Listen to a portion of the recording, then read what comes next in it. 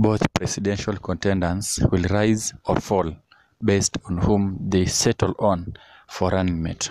In short, it will be a make or break situation. Peter Kenneth, born in Bahati with roots in Gatanga, is seen as the most likely person to deputize Raila Odinga. The former Gatanga MP has been accompanying the former Prime Minister across Kenya for the past few months.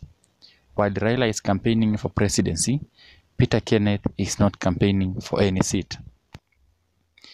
He has not announced interest in any position, but only declared he is supporting Raila. With Mount Kenya being a rich region in terms of votes, Raila is likely to pick his deputy from Mount Kenya.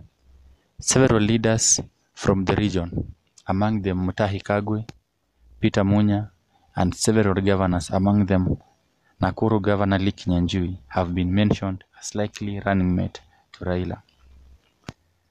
Remember, even before the rallies began, Peter Kenneth met regularly with Raila and his allies at Francis Atwoli's home. Peter Kenneth finds himself in a good position, enjoying support from top allies of President Kenyatta.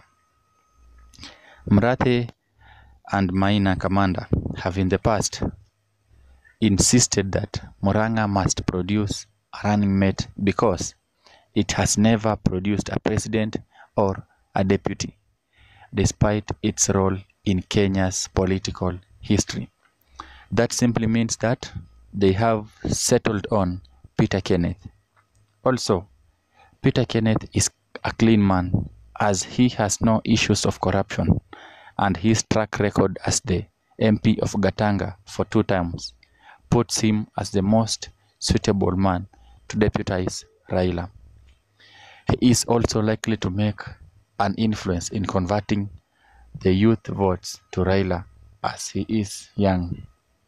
So, by now, if the quest for Mount Kenya votes will come down to running mate choice, it will appear that the odds favor Raila over Ruto, as Ruto only have few and limited options.